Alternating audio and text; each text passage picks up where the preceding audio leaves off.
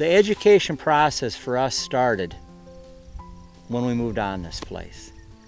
And I will tell you, it's never ending. I remember one time when I was plowing, my dad says, you got to get over to the fence closer so we can get 2 more rows of corn there. And I just thought, I just like grass too much to plow that good grassland under. It just bothered me. So I just kind of thought I got to find something a little different. How do we manage not only the native prairie soils, but how do we manage the crop ground to get our soil structure back to where it should be? That's the real challenge that we have. I think the first step is to understand and gain an understanding of what we're dealing with in the native prairie soils. We started no-tilling, and then, the cowboy side of the operation started looking at, you know what, we need to start doing some things like this with the cattle.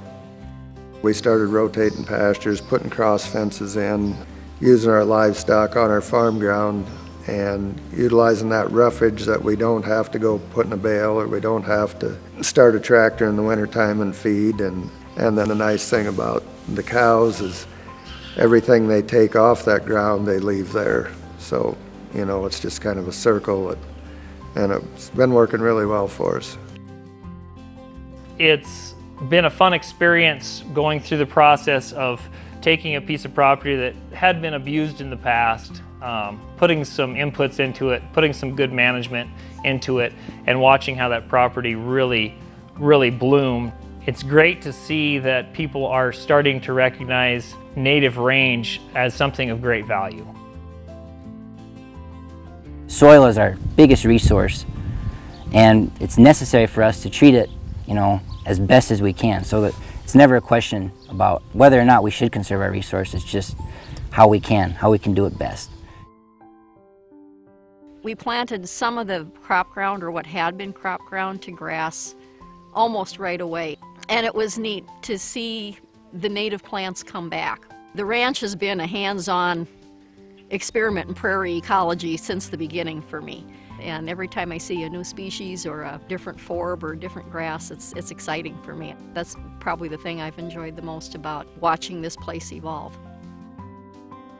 I don't think anybody really gets into agriculture, without kind of having that family component in mind. It's a industry and a way of life that just promotes family. And we're not farming for this year, we're farming for my kids' kids, and if you don't have that kind of mentality going into it, then you're really not in it for the right reasons.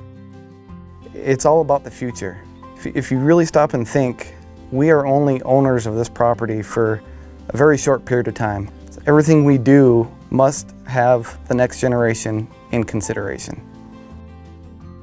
I would feel like I was a failure if I didn't pass on what I've learned in my lifetime to my children.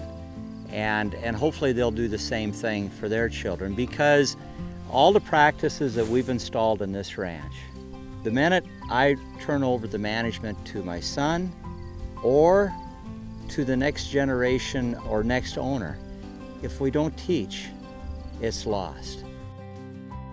The Leopold Conservation Award, it's not just a plaque that you hang on the wall. It is accepting the responsibility to continue to spread the word and to share the things that you've learned over the years, share the knowledge, the successes, the failures. It's about leaving it better than you found it. Well-known conservationist Aldo Leopold said, "The landscape of any farm is an owner's portrait of himself." It's our goal to portray the portrait that leaves a legacy for others to follow that we can be proud of.